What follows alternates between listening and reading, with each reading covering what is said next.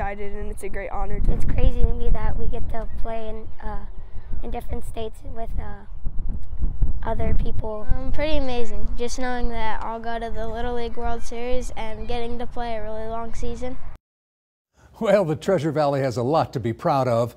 A group of young baseball players, these right here, will be playing in the Cal Ripken World Series this summer. The Meridian Youth Baseball 10U team is putting in a lot of time these days getting ready for the tournament. They're also learning some life lessons along the way. Here's Sarah Jacobson.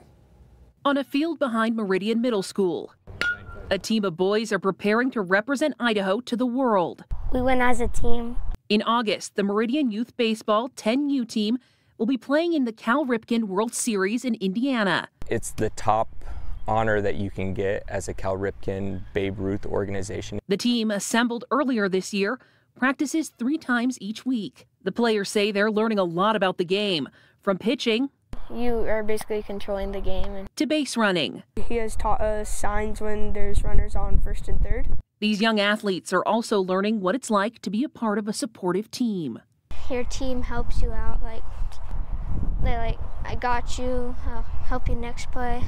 Coach Ryan Bias speaks highly of his players and their skills. It's the hardest tournament to get into, and these kids are amongst the most talented players in the state of Idaho. While parents like Dan Coates speak highly of the organization.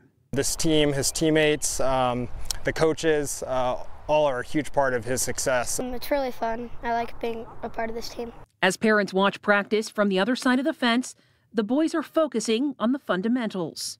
I work on my hitting and my fly ball catching.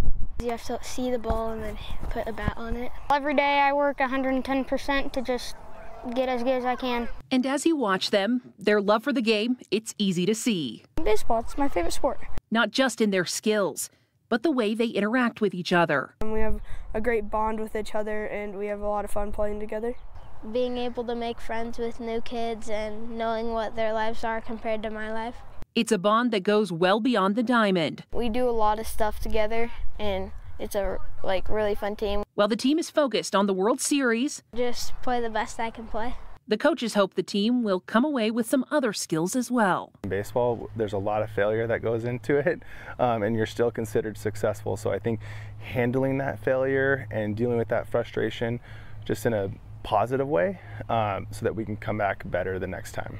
And by the sounds of it, the lessons being taught on the field When you're in a bad mood, just try and be nice to the people that didn't make you in a bad mood. are transferring to life beyond baseball. Sarah Jacobson, CBS 2 News.